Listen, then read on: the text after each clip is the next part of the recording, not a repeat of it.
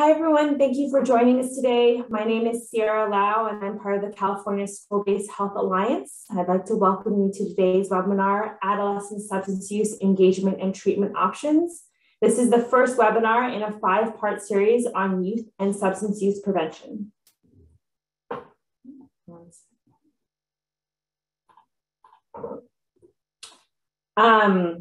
We would like to thank our funders, the California Youth Opioid Response, for supporting this project.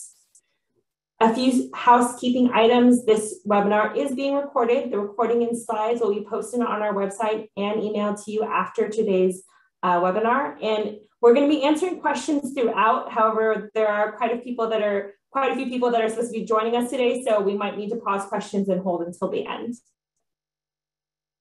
A little bit about the California School-Based Health Alliance. We are a statewide nonprofit organization dedicated to improving the health and academic success of children and youth by advancing health services in schools. We do that in 2 ways: advocating for more school-based health centers, as well as supporting and improving those existing school-based health centers.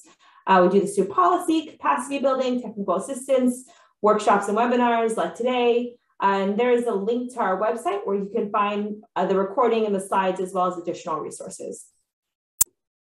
We do have our 2022 conference coming up. Thanks to those who joined us for our 2021 conference that just happened at the beginning of November. But this one is going to be April 29th. It is right now in person at the University of Redlands in San Bernardino. So we hope to see you there. And if you aren't already, we do have a membership, and through that membership, you can get conference registration discounts to the conference that I just showed on the previous slide. We also provide technical assistance tailored to your organizational needs, and there is a link to sign up to become a member. So we have 2 wonderful presenters joining us today. James Peck is going to start off by giving us an overview of the epidemiology of substance use in youth, strategies for engaging and retaining youth in treatment, and brief overviews of the medications and behavioral interventions. And then Lisa Eisenberg is going to tell us about the importance of connecting school-based interventions and treatment services to non-punitive discipline approaches to student substance use at schools. Okay, so without further ado, I'm going to go ahead and pass it off to Jim. He is a licensed clinical psychologist and senior clinical trainer at the UCLA Integrated Substance Abuse Programs. For nearly a decade, Dr. Peck has conducted phase 2 clinical trials of behavioral and pharmacological interventions for stimulant dependence.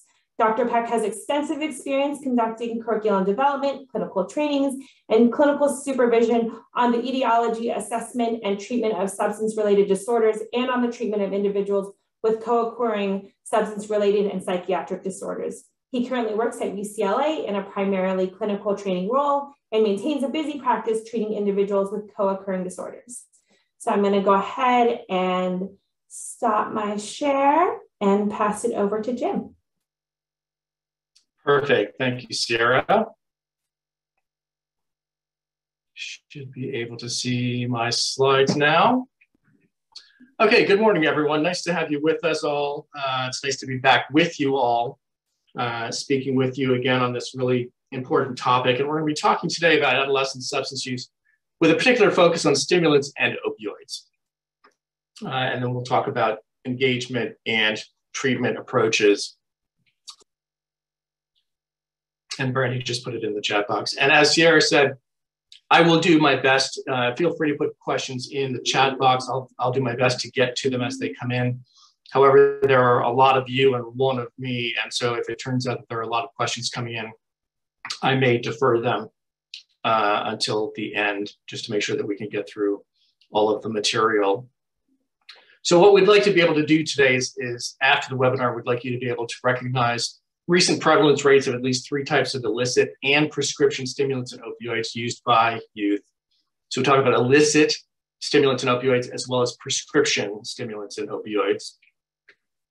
We'd like you to be able to apply at least 2 strategies to help engage and retain youth in treatment for substance use disorders and co-occurring mental health conditions, which often go hand in hand. And identify at least 2 evidence-based substance use disorder treatment approaches that can be implemented with youth who are using stimulants and or opioids. I just added this quote this morning. I came across my desk about an hour ago, and I thought it was really relevant to you all. This is from Vivek Murthy, the Surgeon General of the United States. And here's what the statement that he issued on the youth mental health crisis. Mental health challenges in children, adolescents, and young adults are real and widespread, even before the pandemic. An alarming number of young people struggle with feelings of helplessness, depression, and thoughts of suicide, and rates have increased over the past decade. The COVID-19 pandemic further altered their experiences at home, school, and in the community, and the effect on their mental health has been devastating. The future well-being of our country depends on how we support and invest in the next generation, especially in this moment. As we work to protect the health of Americans in the face of a new variant, we also need to focus on how we can emerge stronger on the other side. This advisory shows us how we can all work together to step up for our children during this dual crisis. I think that this was really, as I said, really relevant to the work that all of you are doing, which is why I just added this morning. Okay, a little bit on epidemiology, looking at the prevalence of stimulant and opioid use in particular among adolescents. Some of this data comes from Monitoring the Future study, 2019. Some of the information comes from 2020. 2020 was kind of a strange year because of the pandemic. Some of the surveys that are normally done on an annual basis had to be modified. And so we don't have as much information from 2020 as we might like to have. So some of the information I'll be giving you is from 2019 and some of it is from 2020. So in terms of illicit drug use, any illicit drug use held pretty much steady, has held pretty much steady or come down a little bit, if anything, from 1997 through 2019, held steady from 2018 to 2019. Any illicit drug, not including marijuana, came down as well slightly from 2018 to 2019. And by far, the most commonly used substance among 12th graders is marijuana. Vicodin and OxyContin. So we're, as we said, talking about opioids and stimulants today. Opioids include things like Vicodin and Percocet and OxyContin. And we've seen a real decline in the use of prescription opioid painkillers over the last 10 years or so, really. It's come down, especially among 12th graders. 8th graders, it came down through 2014 and then has pretty much leveled out through 2019. Whereas with 10th and 12th graders, it has continued to decline down to about 1.1%, which is a fairly small percentage. And OxyContin is the same. OxyContin is another type of opioid painkiller. And you can see it among 12th and 10th graders, it has come down significantly. Among 8th graders, there's actually a little bit of a rise from 2014 to 2019. And this mirrors kind of the picture that we're seeing among 8th graders, which is using more prescription stimulants and opioids. And then as they progress through high school, shifting from the prescription stimulants and opioids to illicit stimulants and opioids. Adderall misuse sees a significant change in the past 5 years. 10th and 12th graders, again, we see a decrease here among these two categories. However, among 8th graders, an increase, almost a double increase between 2014 and 2019. So Adderall is one of those prescription stimulants that is being used by 8th graders primarily. And if we look at amphetamine, inhalant, and cough medicine misuse has been trending upward also among 8th graders. Cough medicine, which, as you know, sometimes contains things like codeine, which is an opioid, sometimes contains alcohol as well. And through 2020, between 2019 and 2020, saw a significant increase in all three types of substances, among 8th graders. So cough medicine is the dark blue bar. Amphetamines are the lighter blue bar, and that would be things like Ritalin and Adderall. And the very light blue is inhalants. Inhalants is more of a category of substances rather than a single substance, like Ritalin or Adderall are single substances. Inhalants are things that can be huffed, that can be snorted, typically some sort of volatile solvent that is inhaled. Randy, yeah, I think that's a really good question. Do you believe the rise could be caused by masking mental health issues?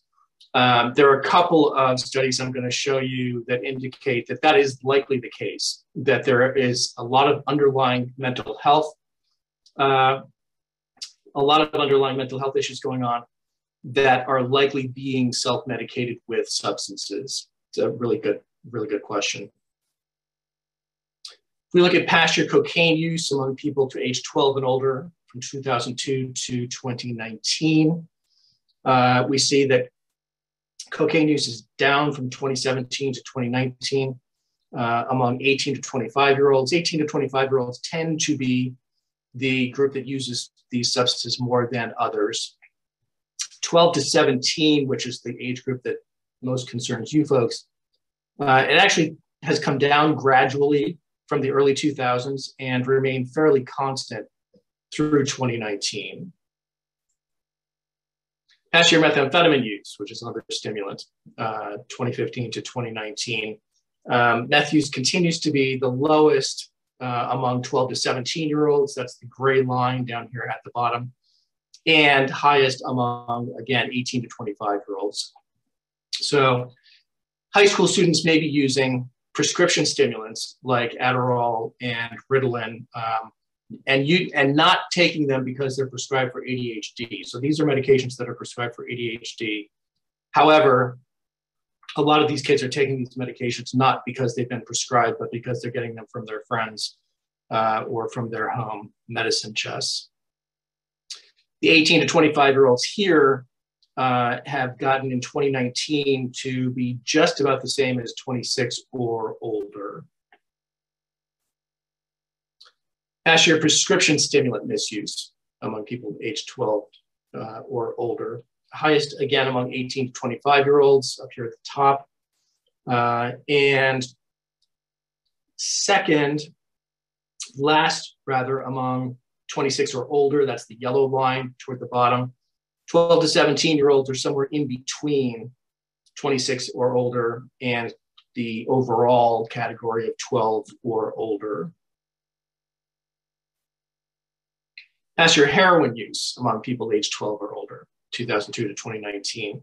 So again, we see the 18 to 25-year-old age range being the greatest, having the greatest use of heroin. 12 to 17 is the lowest, and there was actually a statistically significant decline from 2017 to 2018. These are, Jaime, these are the National Survey on Drug Use and Health and the Monitoring the Future study, which is run by NIDA, the National Institute on Drug Abuse, their annual surveys. Randy, psychotropic medications include study use. It depends on what you mean by psychotropic medications. So if we're looking at things like Adderall and Ritalin as psychotropic medications, then yes, we're including those in what we're talking about. Psychotropic medications like for anxiety or depression, no, we're not talking about those. Past year prescription pain reliever misuse. So again, 18 to 25-year-olds at the top, although that has been fairly steadily declining through 2019. The 12 to 17-year-olds, same thing, a pretty straight line, from 2015 down through 2019, slight decline in prescription pain reliever misuse. And that probably represents the overall reduction in availability of prescription pain relievers over the last 5 years or so, as more regulations have kicked in and physicians have become more and more reluctant to prescribe them for anything other than something like severe cancer-related pain. I thought this was interesting. Reasons that teens report for vaping, and this could be vaping nicotine, it could be vaping THC or marijuana. Yeah, Thomas, the region of studies is nationwide. These are national studies. To experiment, see what it's like, is the most commonly reported reason by 60% of teens in terms of vaping. What's really important here is that those who said to relax or relieve tension, that increased by more than a third from 2018 to 2019. That's a large increase. The other one that more than doubled is because I'm hooked, I have to have it. So part of what this picture is telling me is that the person who asked about is mental health potentially involved. Part of what this says to me is that, yeah, teens are learning at a fairly early age that vaping, again, whether it's nicotine or THC, helps to relieve tension, helps to relieve stress, helps to relieve anxiety. And I'll show you another study in a couple minutes that demonstrates that even further. The other one, because I'm hooked, I have to have it, more than doubled.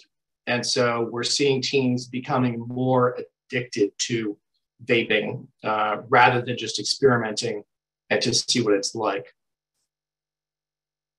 Changes during COVID.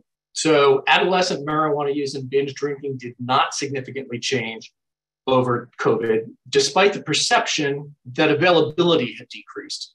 So marijuana perceived availability, so those who felt that it was very or fairly available, went down from 76% to 59% in 1 year from 2019 to 2020. Alcohol perceived availability. Those who felt that it was very or fairly available went down from 86% to 62% from 2019 to 2020. And these were the largest year-to-year decreases in perceived availability of marijuana and alcohol since 1975.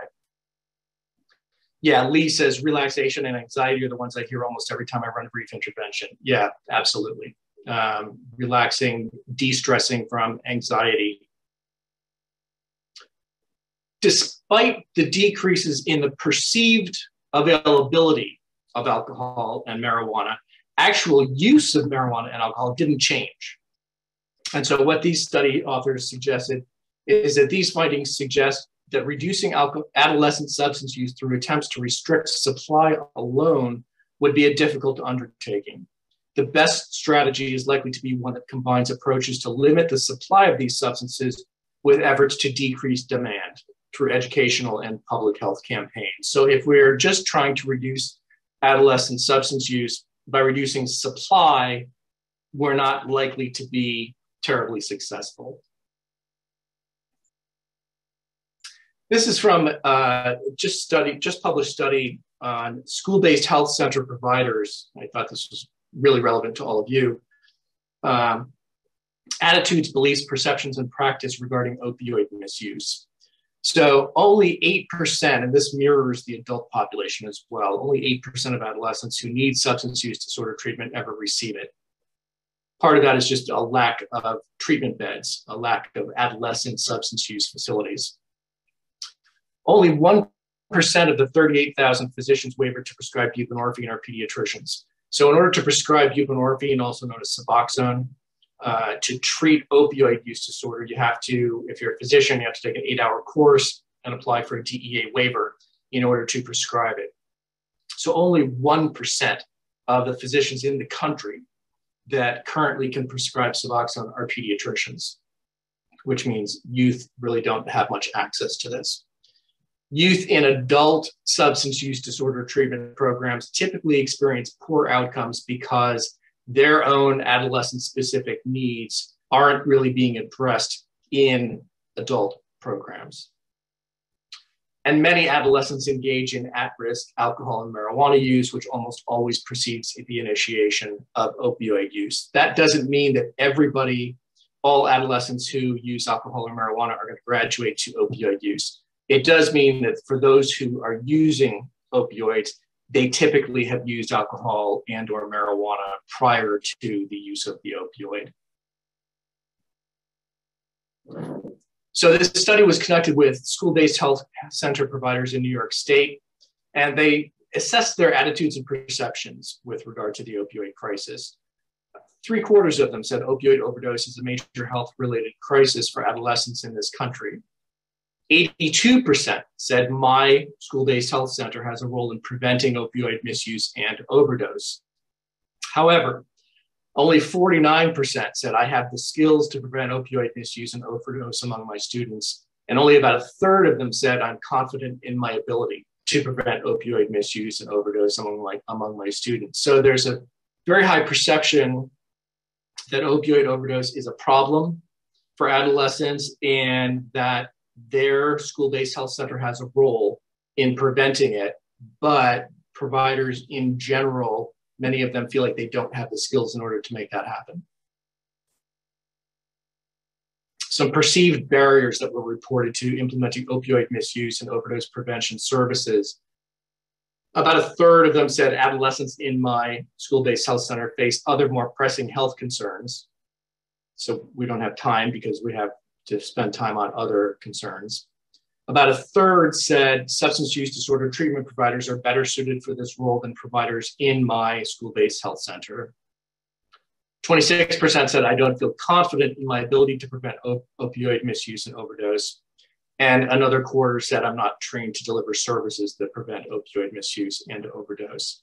So again, there's the perception of need, and yet there's the sense of I'm not well prepared to do this.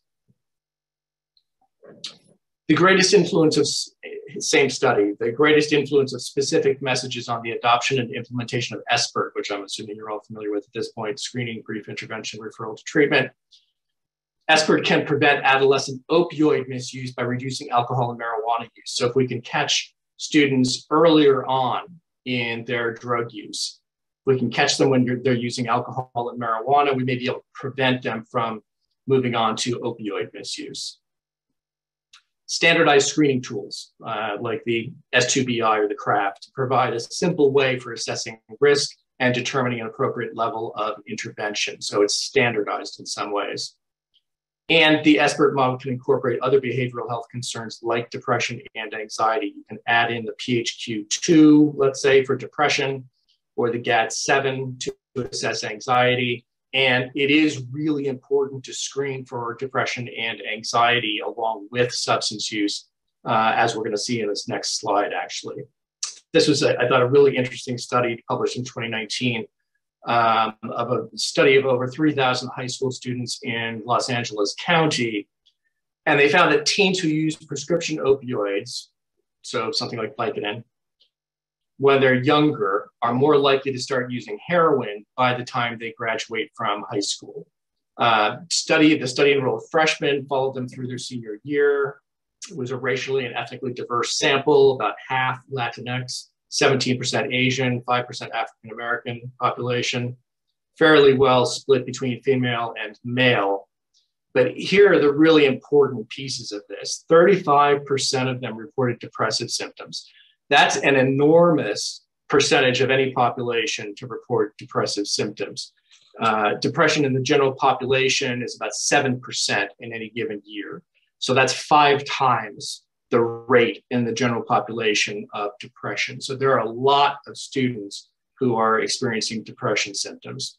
22% of them reported anxiety symptoms. That is, there's about 2 to 3% in the general population range of anxiety. So that's about 10 times the range in the general population of anxiety symptoms.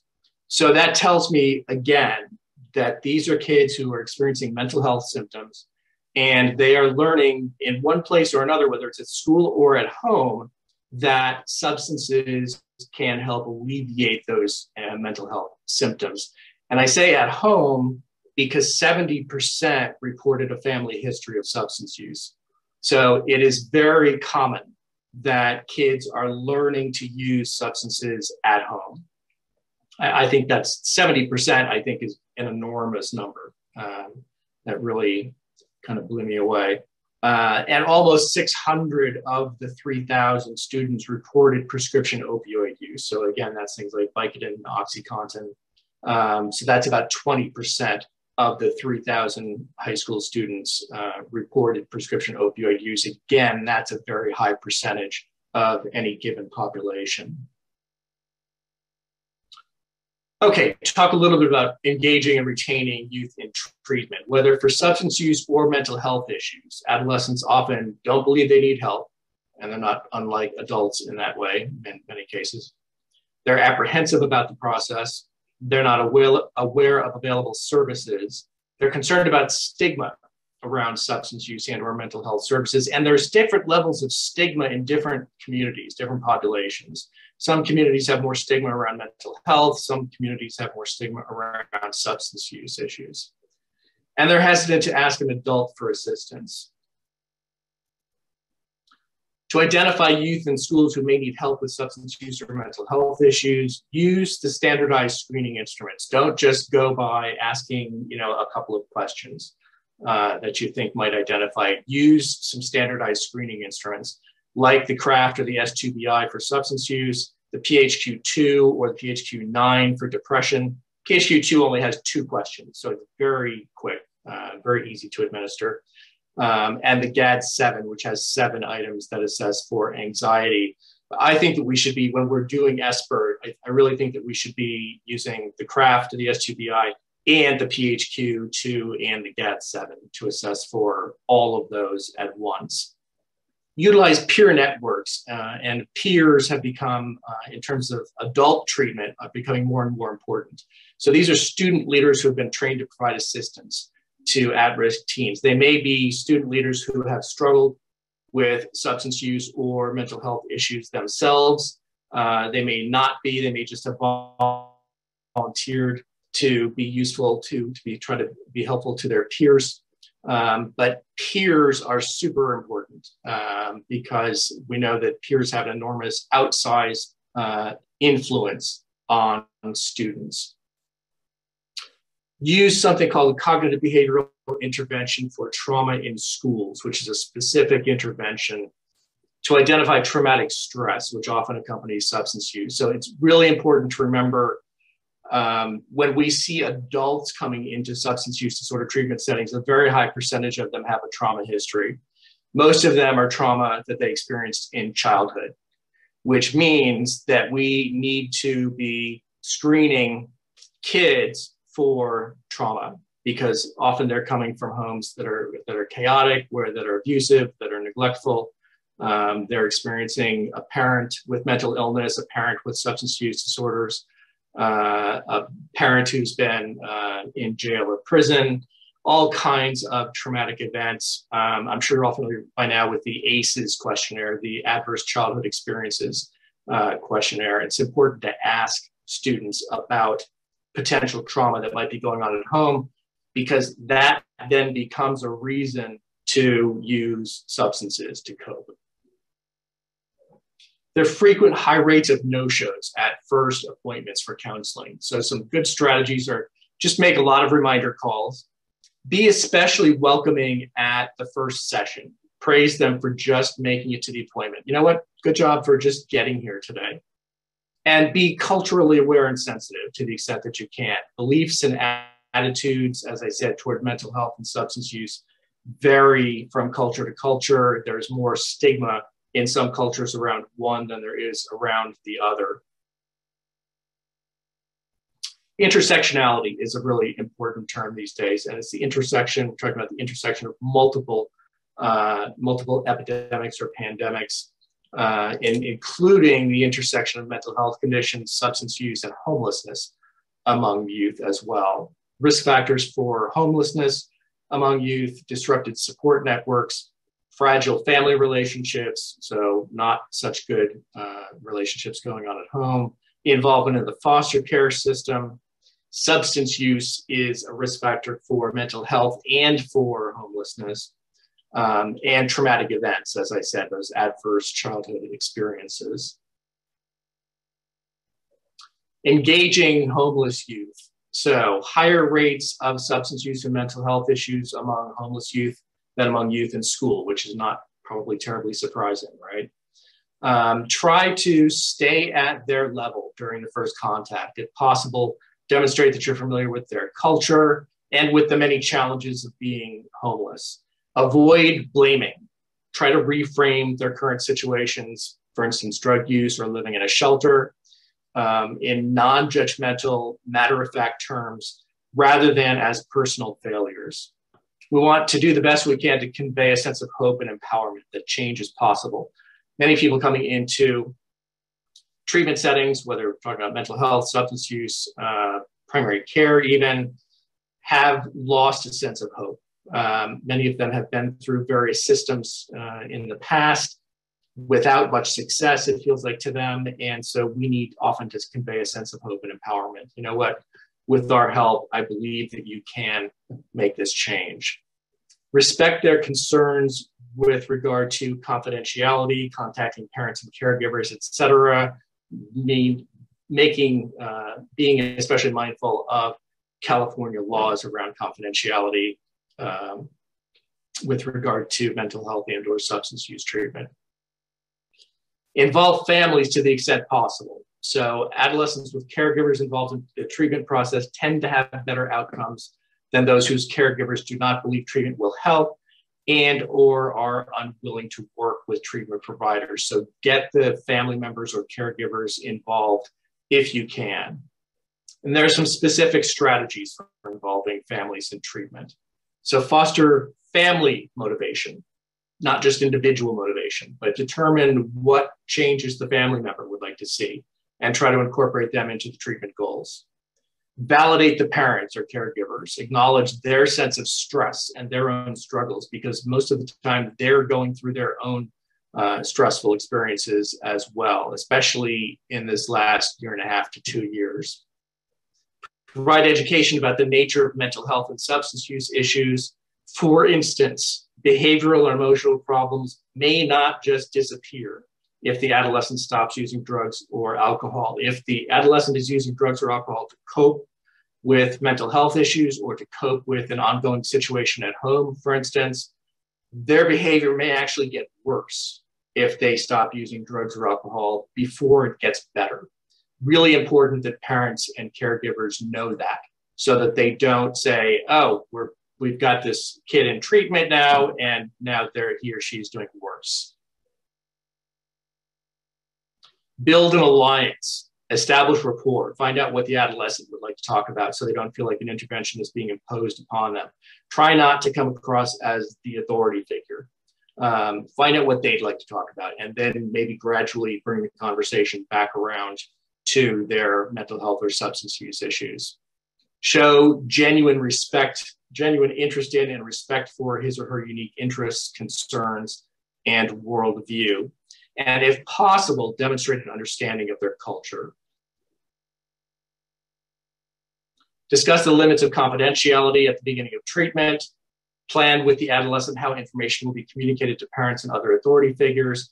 And reassure the adolescent that if you must disclose information, you'll make every effort to talk with him or her before you do it. That's a really important one. Yes, there are situations in which you have to make a report of behavior, either to parents or to school authorities, but try to have a conversation with the adolescent around that first and say, here's what we need to do, and try to get them involved in the process so that it doesn't feel like, again, that you're the outside authority figure who is imposing discipline on them. Okay, so some treatment approaches that are adaptable for use with adolescents. Treatment for opioid use disorders includes medications, but treatment for stimulant use disorders is behavioral. So we don't have any FDA-approved medications for the treatment of stimulant use disorders like cocaine or methamphetamine, for instance. And so I'm going to briefly talk about medications for opioid use disorder, knowing that you folks are going to have, I believe, another webinar on this coming up. So I'm just going to do a very brief overview about those medications, and then we'll talk about motivational interviewing and cognitive behavioral therapy. Using SBIRT for youth. The American Academy of Pediatrics recommends the use of SBIRT by pediatricians during routine health visits. And in fact, in California, Medi-Cal beneficiaries, Medi-Cal beneficiaries are to receive an annual screening in primary care settings. Again, it's important to use a validated screening instrument, such as the CRAFT or the S2BI, because pediatricians' clinical impressions are often not so accurate. However, due to lack of evidence from clinical trials with youth, the U.S. Preventive Services Task Force does not currently recommend routine screening by pediatricians, although, as I said, Medi-Cal beneficiaries, adolescents 12 to 17, are supposed to get an annual screening. Treating youth opioid use disorder in the pediatric primary care setting. So youth opioid use disorder can be treated in a pediatric primary care setting with medications and behavioral interventions. Again, we should engage families of youth in treatment as much as possible, because that's demonstrated improved rates of treatment adherence and completion, longer duration of abstinence from drugs, and fewer relapses. Harm reduction strategies or education about opioids are also really important to implement, as youth misusing opioids tend to have riskier use practices than adults, like sharing injection equipment, for instance. Youth using opioids, just like adults, are at risk of overdose, especially with recent increases in the adulteration of illicit opioids with fentanyl. Fentanyl is a synthetic opioid that's 50 times more potent than heroin. Think about that for a minute. We know that heroin is a pretty potent drug. Fentanyl is about 50 times more potent than heroin. So a potentially lethal dose of fentanyl is 2 milligrams, which is a tiny, tiny amount. And very often we're seeing heroin, methamphetamine, and cocaine all being adulterated with fentanyl by drug dealers. And so people are buying what they think is cocaine or meth or heroin. Turns out it has fentanyl in it, and then they overdose. Overdose education is crucial and should include counseling on strategies for reducing opioid overdose risk, recognizing signs of overdose like breathing slowing down, and responding to an overdose, including use of naloxone or Narcan, which is the nasal spray. Jen says, asset is seeing 2 people a day dying in the streets of fentanyl. Yeah, exactly. The fentanyl crisis is just out of control. Naloxone can be used by non-healthcare professionals. In fact, it's designed to be used by non-healthcare professionals to reverse overdose. However, if there was fentanyl in the drug that the person consumed, you may need to use multiple doses of naloxone. So if you stock Narcan, if you stock naloxone for overdoses, make sure that you stock enough of it that you can use 2 or 3 potentially doses for one overdose if necessary. Okay, just brief overview of medications.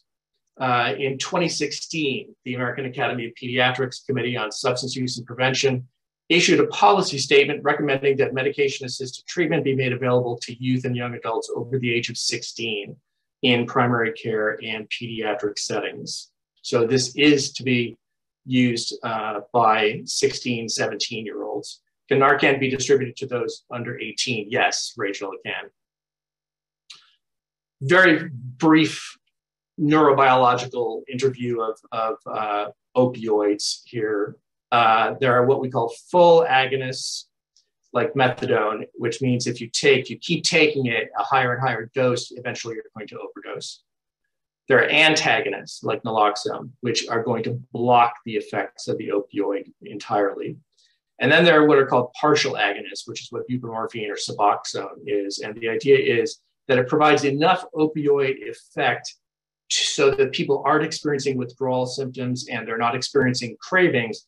And then it levels off and has a ceiling effect so that they're not getting high. So the idea is they're getting enough opioid effect to stave off withdrawal, stave off cravings, but they're not actually getting high on it. That's the idea with Suboxone. Methadone is a full opioid agonist, so if you take too much of it, you can overdose. It's used to treat severe pain and opioid use disorder. It suppresses opioid withdrawal symptoms and reduces or prevents cravings. However, usually what you have to do is go to every day, go to a federally licensed clinic somewhere to get your daily dose of methadone. And there's a lot of historical stigma, as you know, around methadone programs. Although during COVID, the federal government has relaxed those rules to some degree on daily dosing. And if it appears that someone is stable on a dose, they're able to get like a week's worth to take home so that they don't have to come in every day. The advantages of methadone maintenance therapy: it suppresses opioid withdrawal and reduces cravings. In many studies that have been done with methadone over the years, we see reduced participation in crime, reduced transmissions of bloodborne viruses like HIV and hepatitis C, and few long-term side effects. The disadvantage is you are maintaining dependence on an opioid, and withdrawing from it or tapering, trying to get off of it, can be very challenging, and often is very challenging. And so we see people staying on methadone for long periods of time. It requires a daily time and travel commitment, although, as I said, that's been to some degree relaxed a little bit during COVID. And it has the potential for diversion. So you can sell your dose of methadone and somebody else could get high on it. Buprenorphine or Suboxone. Buprenorphine is a partial opioid agonist. So as I said, it provides opioid agonist effects up to a ceiling limit, has a ceiling effect at higher doses. It does reduce withdrawal symptoms and cravings. When you add naloxone to it, so it's buprenorphine / naloxone, that's what Suboxone is, it becomes very difficult to dilute it and inject it, which reduces diversion and allows for take-home doses. It's usually prescribed in the doctor's office, unlike methadone at a methadone clinic. And historically, it has less stigma than methadone. Randy, is methadone the cheapest alternative? That is a really good question. I don't know the relative cost differential between methadone and Suboxone. That's a really interesting question, actually. Naloxone blocks any opioid agonist effect. So if somebody tries to inject the Suboxone, the naloxone blocks any opioid effect. So they don't get the effect of the opioid if they try to inject it. But if they take it orally, the way you're supposed to, it passes through the GI tract without being absorbed. Dosage typically starts at 4 to 8 milligrams a day, going up to 16 to 24 milligrams for maintenance. Although some providers tell me that they induct people on 24 milligrams and then gradually taper the dose based on their response. And naltrexone is an opioid antagonist, so it blocks opioid effects. So naltrexone is the third. So there's methadone, Suboxone, naltrexone. You have to induct someone on naltrexone after the patient's already gone through detox, because otherwise it will induce withdrawal symptoms. It can be taken orally or as an extended release injection. That's called Vivitrol, which you're probably familiar with. You only need to have a Vivitrol injection once a month. So it increases medication adherence because you only have to go once a month. It increases opioid abstinence and retention in treatment and reduces cravings and relapses. It blocks both opioid and alcohol effects. So opioid pain meds won't be effective if taken while on naltrexone. So that's the only thing about being on naltrexone, is that if you're in a car accident and you have to have surgery and you have to be on opioid pain medications, those pain medications won't be effective if you're taking naltrexone. And then naloxone is the overdose reverser. So it rapidly displaces the opioid molecules like heroin. It reverses the central nervous system and respiratory depression caused by opioids. So when you overdose by opioids, your breathing stops. It's the respiratory depression that actually causes death. So naloxone reverses that.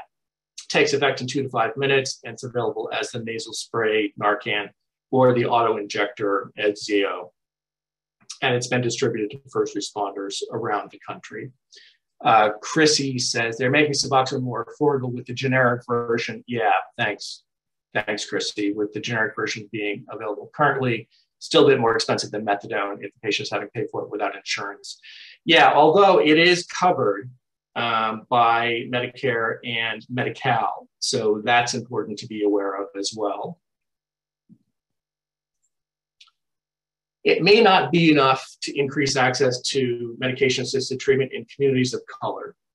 Opioids may be a coping mechanism for members of communities that are traumatized by decades of poverty, violence, and neglect. And we need to recognize the value of community-led needs assessments and routine check-ins with the community that address the social determinants of health. So it may not be, and I do a much larger presentation on this topic, but it may not be enough just to increase access to medication-assisted treatment in communities of color. There is still a lot of historical distrust of the medication system, the medical system in communities of color. And MOUD is medications for opioid use disorder.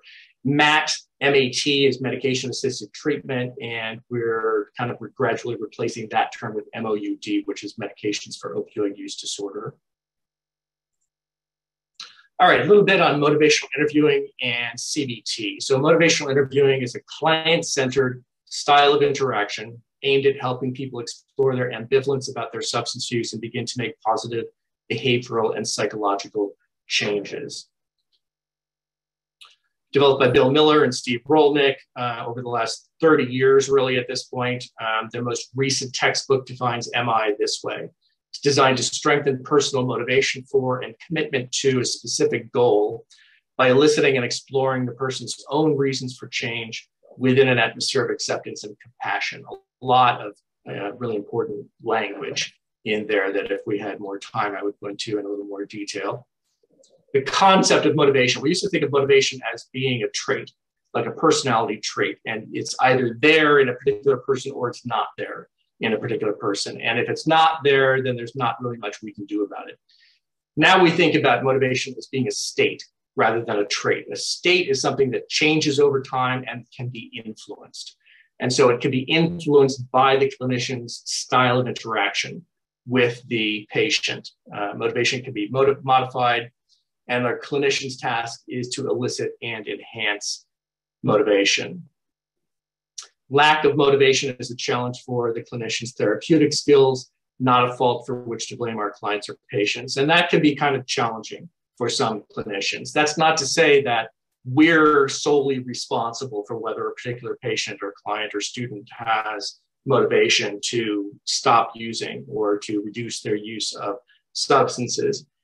What it is saying is that if I'm getting a so-called resistant response from someone, I need to step back in that moment and say, okay, is there something about my way of being with this person that is eliciting this response from them? And is there something that I could shift in my way of being with them that might elicit a different response?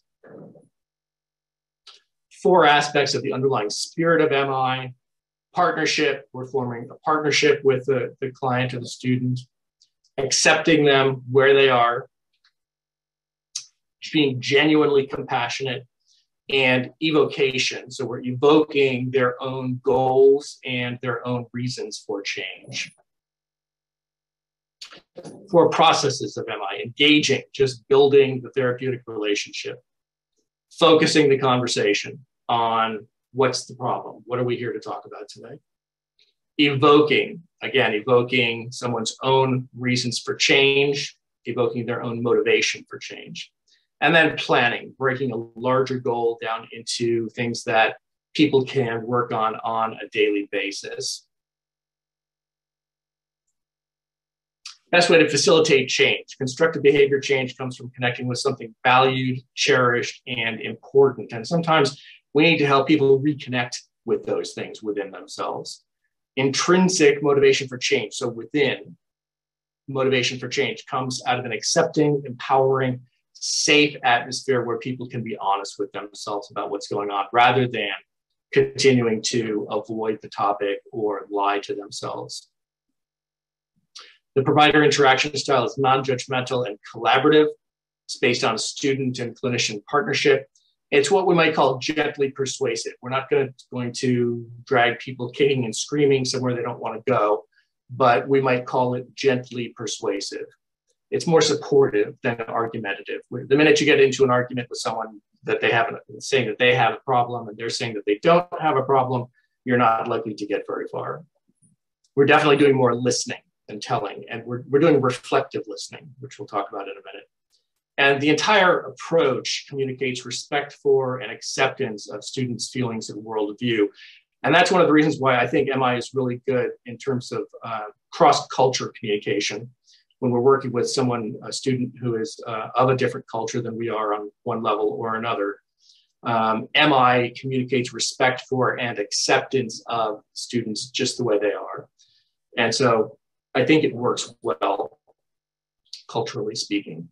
It's founded on 4 basic principles: expressing empathy, so we're listening and trying to get a sense of that person's worldview. We're developing discrepancy between their more deeply held values and goals and their current behaviors. So on one hand, you're telling me you want to finish high school and maybe go to college. On the other hand, you're using Vicodin every other day. Help me make sense of those two things. They don't seem to go together. Rolling with resistance rather than confronting resistance, which is sort of the older, more traditional style of interacting with people around substance use disorders. We're going to roll with resistance. Okay, I can sure understand how it seems that way to you. Would it be okay if I share with you a slightly different way of looking at the situation? And we want to support a sense of self-efficacy, a sense of, if I decide that I want to make this change, do I feel like I have the necessary knowledge and skills and ability to do so? If you just have a few minutes to have a conversation with a student, this can be a helpful just conversation to have. So what are some of the good things about your Adderall use, let's say? What do you like about it? What does it do for you? We want to help, we want to try to get a sense of what is it doing for the student. And then once we have that understanding, okay, now what are some of the not so good things about your Adderall use? We're trying to understand them. We're asking open-ended questions and we're doing reflective listening. We're just trying to understand what does it do for you, and then what are some of the not so good things about it. And we use the term not so good purposely rather than bad or negative. Really everything in MI is designed to reduce people's defenses so that they will be honest with us. And then what would be some of the not so good things about cutting down or stopping your use of Adderall? That's going to tell us what are the challenges going to be. And then what would be some of the good things about cutting down or stopping your use of Adderall? Using, as I said, open-ended questions. We're affirming people, especially for small steps forward. We're doing reflective listening, and we are summarizing. Reflective listening is really the key to establishing empathy. These are the 4 micro skills of MI: open-ended questions, affirmations, reflective listening, and summarizing. And reflective listening is really used to check out whether we really understood the student, highlight the student's own motivation for change, if we can elicit it from them, guide the student towards a greater recognition of his or her problems and concerns, and reinforce statements indicating that the student is thinking about change, or what's called change talk in MI. So the interaction style and micro skills of MI are designed to engage a student in a structured, constructive, supportive conversation about making significant changes, like reducing or stopping their substance use. Remember that not everybody is going to walk into your setting and say, okay, yeah, I'm ready to stop using whatever it is that I'm using. They may be willing to say, yeah, it's getting a little out of hand. It's getting a little out of control, so I need to cut down on it. So will you help me to cut down on it? That's a step in the right direction. If that's what they want to set as their goal, great. Let's set that as their goal and see how they do. The approach communicates acceptance and respect for the student while gradually helping to move them toward the choice to make changes that are ultimately in their own best interest. And then a little bit on cognitive behavioral therapy, which can be adapted for use with students as well. It's a counseling/teaching approach well suited to the resource capabilities of most programs or clinics. It's been extensively evaluated in clinical trials and has a lot of empirical support, both for mental health conditions like depression and anxiety, as well as for substance use. CBT is collaborative, so it's similar to MI in that we're going to form a collaborative partnership with the student or with the patient or the client. It's structured, it's goal-oriented, and it's focused on the immediate problems faced by individuals using substances. It's flexible, it can be individualized. You can use it in a wide range of students as well as a variety of settings and formats. It can be done in terms of group, it can be done individually. There are a lot of different ways that you can make use of CBT. We're going to conceptualize behavior as substance use as being at least in part a learned behavior. That doesn't ignore what happens in the brain with regard to substances, but it does say that substance use is in part a learned behavior that takes place through classical conditioning, operant conditioning, which consists of positive reinforcement and negative reinforcement, and social learning theory. Classical conditioning is really the development of triggers. So repeatedly pairing events, experiences, emotional states, people, places, things with substance use can ultimately produce craving for the substance. And over time, substance use gets paired with money, drug paraphernalia, particular places, people, times of day, days of the week, emotions, you name it. Pretty much anything can become a conditioned trigger. And eventually exposure to the cues or triggers alone produces cravings for at least thoughts about drug or alcohol use, if not cravings.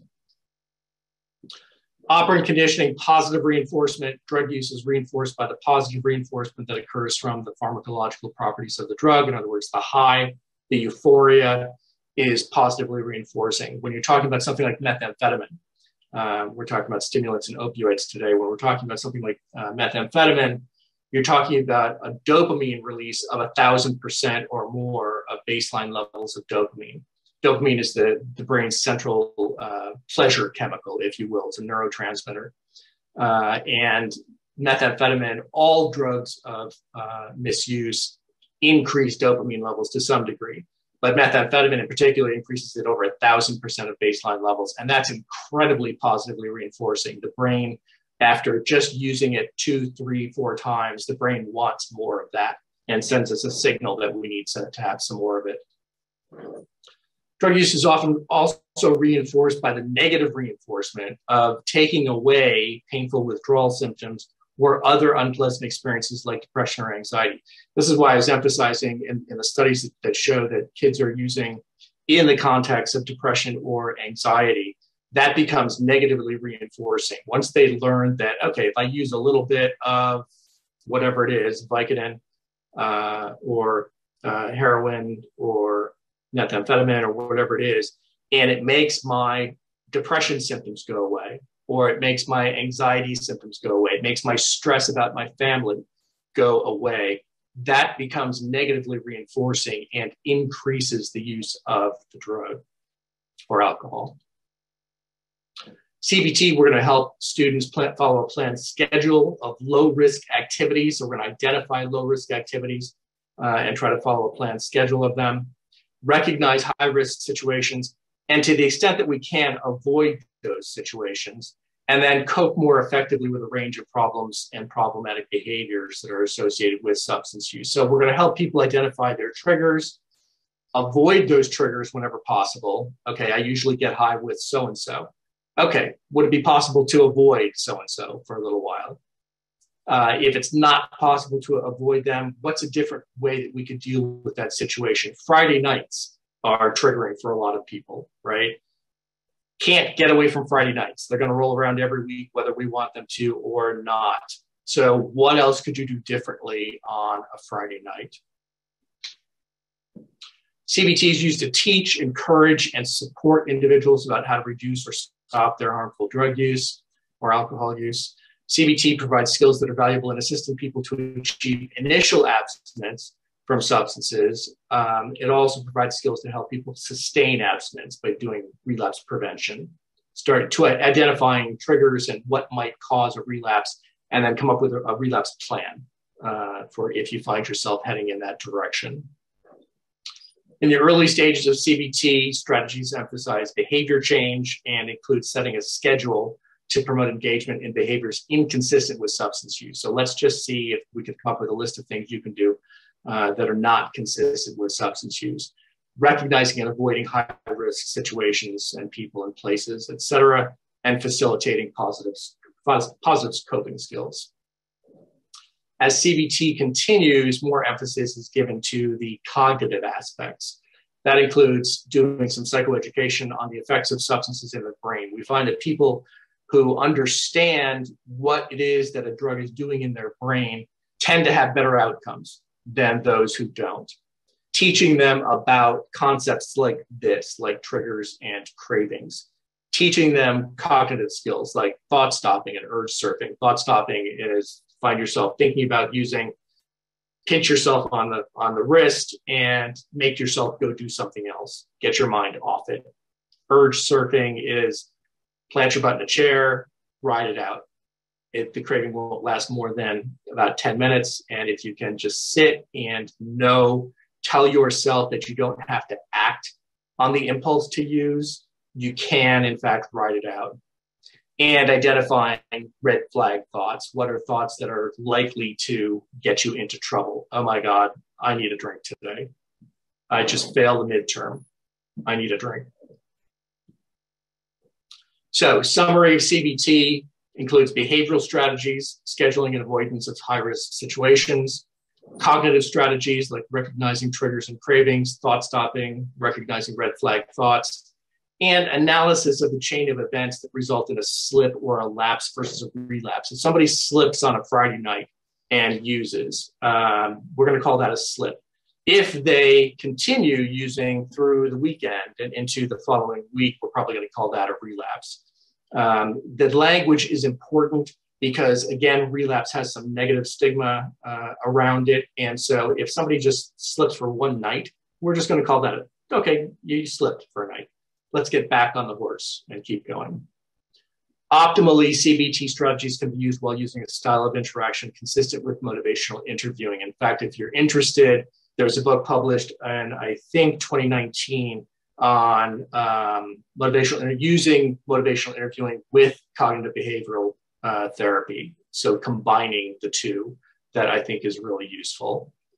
And CBT effects are robust across alcohol and many types of drugs as well. Final note on treatment: involve the parents or caregivers when possible. Again, adolescent substance use often reflects underlying problems or dynamics at home. And so sometimes you get families do family therapy is sometimes helpful if the parents or the caregivers are willing to participate in that. Parents are often part of the problem and should be part of the solution when possible. Again, kids are often using because of what's going on at home. They're often depressed or anxious because of what's going on at home. And brief strategic family therapy is a specific evidence-based approach that can be helpful in changing patterns of family interactions that help to maintain adolescent substance use. So that's a specific intervention that you might want to look into. Candace, I don't have the name of the book in front of me, but if you look it up on Amazon under CBT and motivational interviewing, it will come up. And that is it for me, folks. Any questions, or we'll definitely get you a copy of the slides, but I'd be happy to entertain other questions at my email address, which you can't see terribly well there. It's jpeck@mednet.ucla.edu.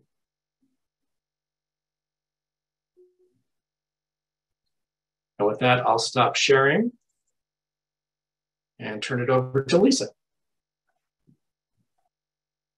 Great. Thank you so much, Dr. Peck. I thought that was so interesting and I think a really great complement to what we are going to be covering at the last little bit of today's webinar.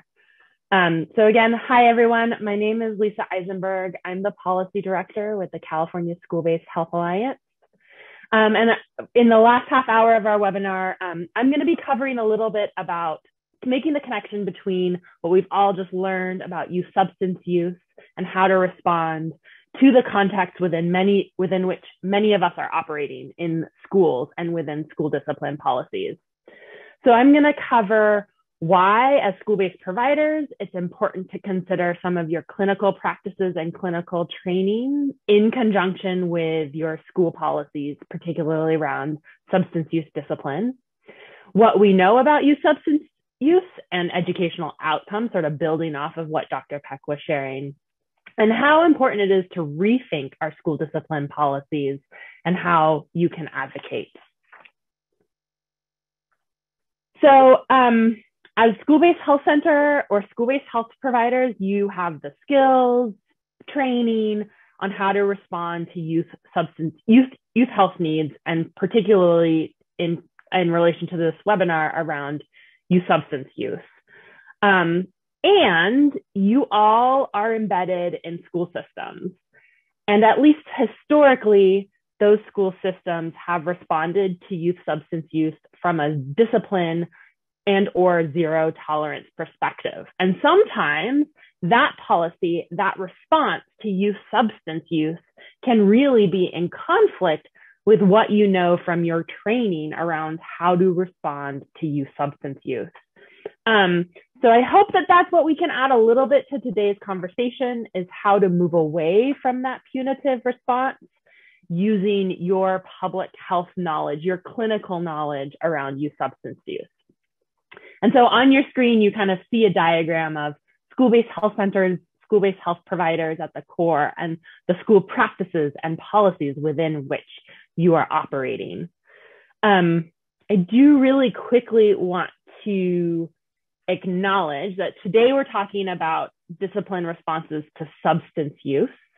And there are lots of organizations in California that are talking about lots of different discipline responses. And I don't want to ignore that responding to youth substance use is not a separate discipline response to how you might be responding to willful defiance or fighting in the hallways. That this is all thinking about how we're responding to young people and disciplining them in schools in a more holistic, supportive way.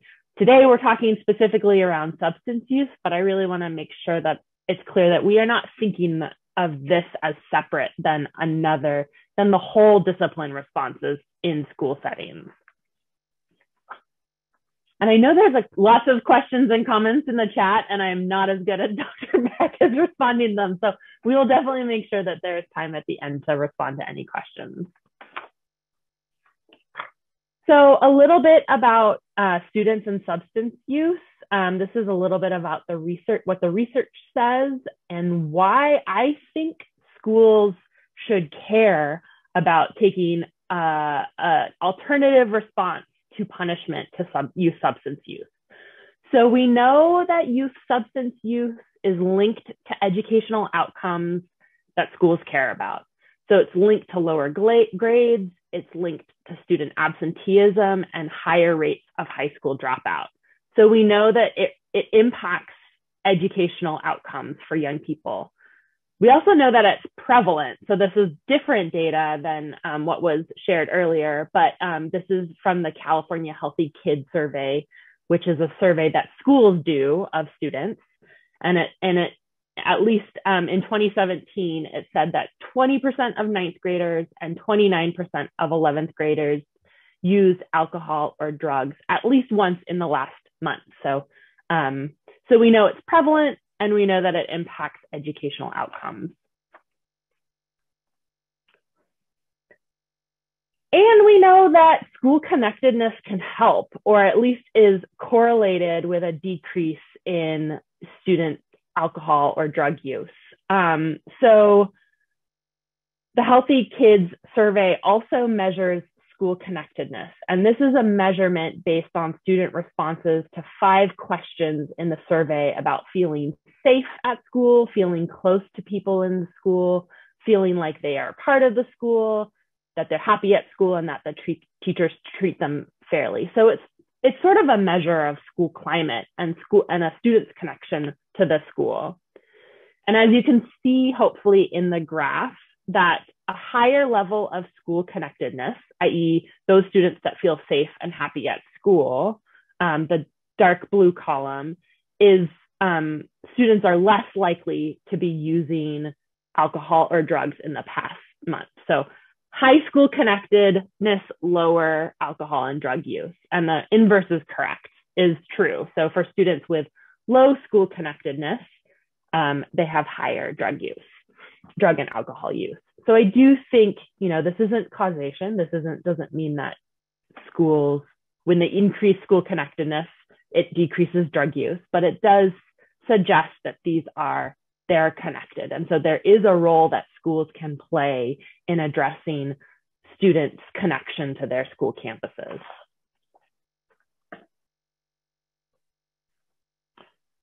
And rethinking school discipline. So pushing students out of school for substance use infraction doesn't help, and it disproportionately pushes out students of color. So this is data from the 2017-2018 school year.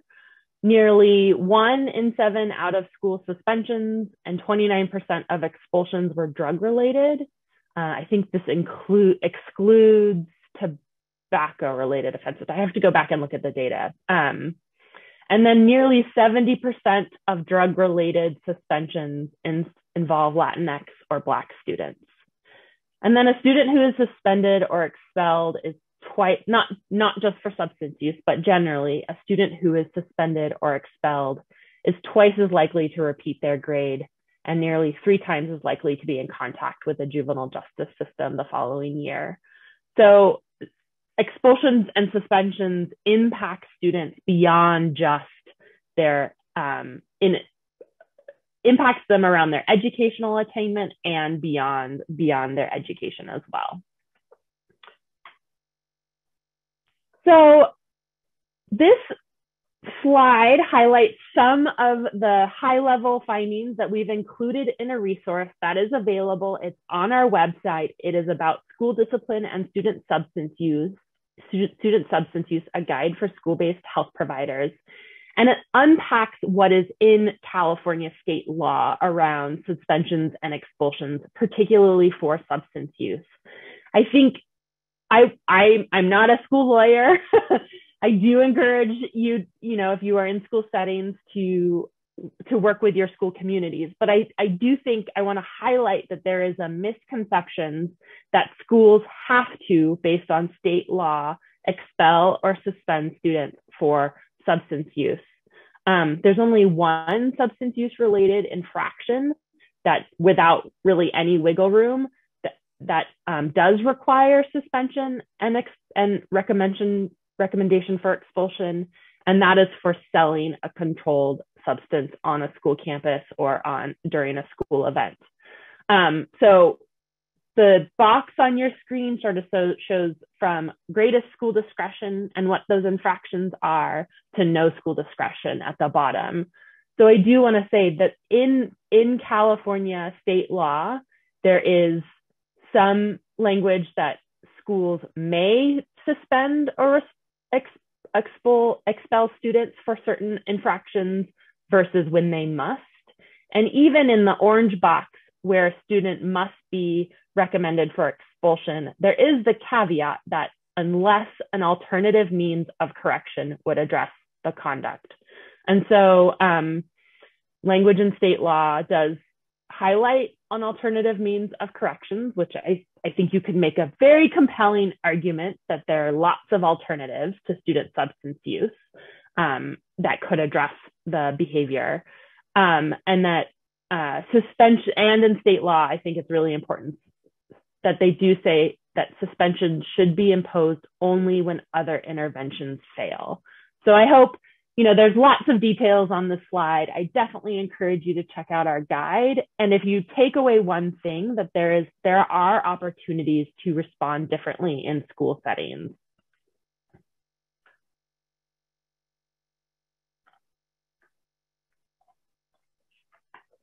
So rethinking school discipline. So instead of school push out, the diagram on your left-hand side sort of shows that, as Dr. Peck explained, there are lots of underlying factors that contribute to youth substance use. If we respond to school push out, that also can reinforce some of those underlying factors that lead to youth substance use. So instead of getting sort of caught in the circle on the left-hand side, we really encourage you all to think about doing other things like changing school discipline policy and looking up what it says in your student guidebook, in your school policies, in your school board policies around student substance use. Is there a way to, in writing, show alternatives to school push out? Are there opportunities to refer students to school-based health centers or other health providers on the campus or in the community as an alternative to suspension or expulsion? Providing mental health services. We talked a lot about the intersection of mental health needs and substance use behaviors. And is there a way to incorporate comprehensive substance use information in health education classes, using peer health educators? How can we address and provide prevention models as a way of getting to addressing substance use before it becomes a problem where schools feel compelled that they have to suspend or expel students?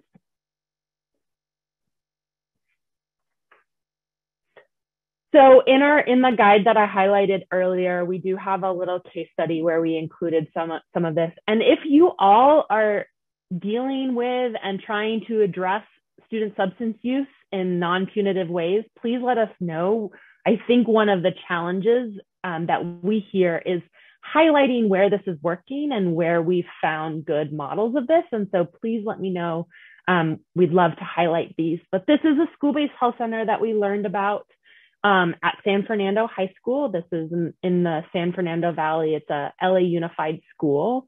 This was an alternative that they put in place where students with an on-campus minor substance use violation were given the opportunity to attend 4 sessions of substance use counseling as an alternative to suspension. And the counseling was provided by an on-site school-based health center, and it was run by one of the community-based healthcare provider. So this is an example of providing brief intervention or a low-level amount of treatment for student substance use as an alternative to pushing them out. And one of the exciting things that this school saw was, at least early on in their implementation, or in the first year of implementing this, they did see a 64% decrease in suspensions. So this is an example of implementing an alternative in this case.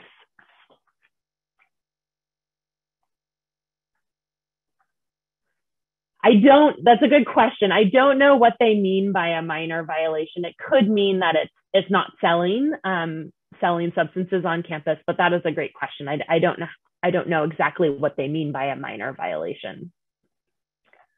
I've also heard like a first-time violation, a second, a first, like sort of, I've also heard of other school-based health centers that have sort of a graduated response. They have a response for a first violation, a second violation, and then thinking through what those violations mean. Again, I feel like, we also know around substance use that it's not a one-stop shop that's solved. Recurring use is not uncommon. So that is also something to think about. So this is my last slide. It's quick. I think that gives us some time to address some of the questions, but this is sort of a summary of high-level points. Again, this is a summary that was taken from a second resource that we just released, which is also linked to on this slide.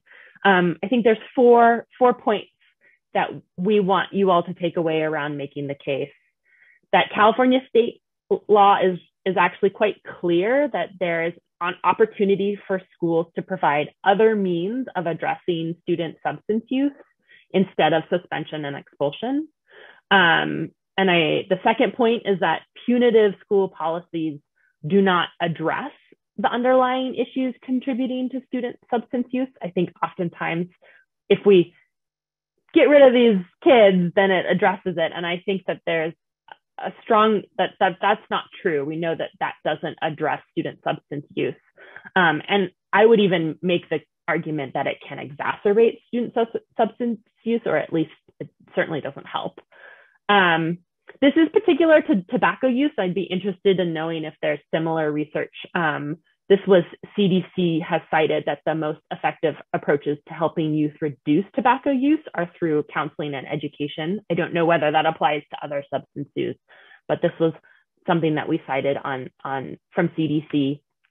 And that the fourth is school connectedness. Schools have a role to play through school climate and through supporting young people in connecting them to schools. And that can have a positive impact on student tobacco, on how a student uses tobacco or other substances. And I think exclusionary discipline policies pushing students out of school runs completely counter to school connectedness. It undermines a student's school connectedness. And so that's how important it is to not rely on exclusionary policies. So those are our 4 points around making the case. For questions, if you'd like to type them in the chat, we can go ahead and respond to those. Just because questions come up a few times, just to let you all know, the webinar and recording and the slides will be sent out in an email after this webinar. We did have a few questions, Jim, that came up during, you will get a copy of the PowerPoint as well, that came up while you were speaking. One person asked if you have a peer model to suggest. I don't have a specific peer model to suggest, although what I would do is maybe take students who have been through some sort of substance use intervention and ask them if they would be willing to serve as peer models or peer advisors for their fellow students. Great, thank you. Okay, it looks like we have a few questions coming in, so I'll go ahead and read them out. You mentioned great ways to engage youth to get help in and participate in STD treatment, but what can we do to engage youth after they go through STD treatment if they want to continue and have someone hold them accountable? If they want to continue and have someone hold them accountable? Okay, if I'm understanding the question correctly, I think once you've got somebody engaged, and I think it was someone I saw in the chat box, I think it was Raha, said that once you get a student to go through the 4 mandatory sessions of counseling, then they wind up staying in mental health counseling for a while after that. And I think that's the way I would kind of answer this question, is that if we can get students engaged in the counseling process, develop a relationship with them that they can come back to. If we send them out to a formal substance use treatment program, then they come back in and will be more likely to engage with us if we've been able to establish that relationship with them. Great, thank you. Are there any other questions?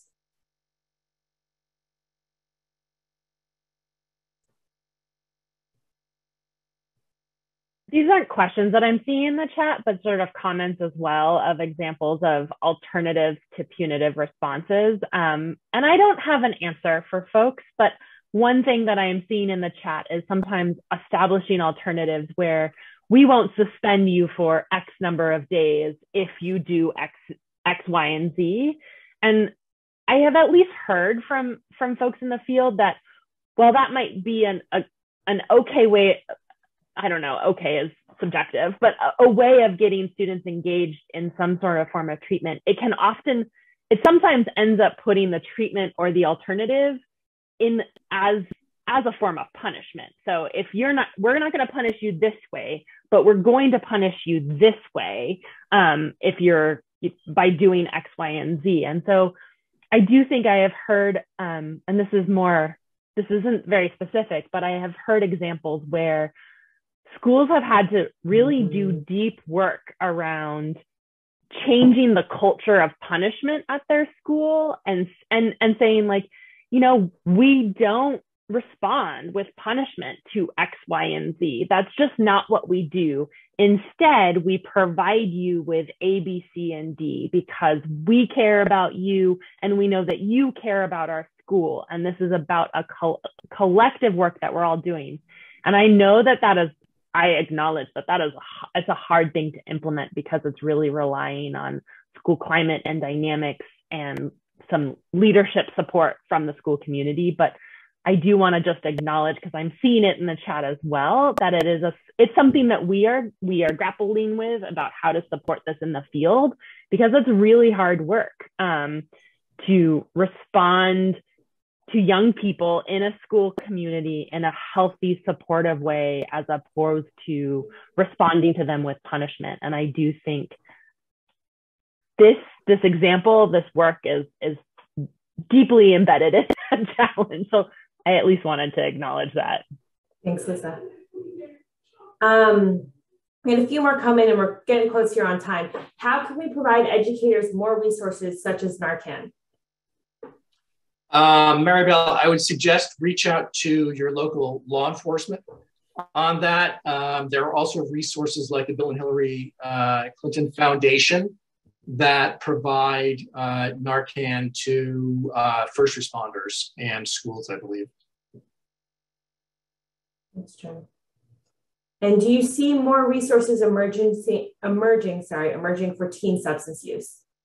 That's a great question. You know, there's a lot of talk about how there's a great need for more adolescent-specific focused substance use. And in fact, for those of you who are familiar with the ASAM criteria, the American Society of Addiction Medicine criteria, they talk about adolescent substance use as being different from adult substance use. And yet to date, we've only done trainings on adult systems of care. So there's a lot of lip service being paid to the need to create more adolescent substance abuse treatment programs. And I'm not seeing a whole lot of work actually happening to do that, unfortunately. Thanks, thank you. Okay, just for the sake of time, I think we're going to stop questions there.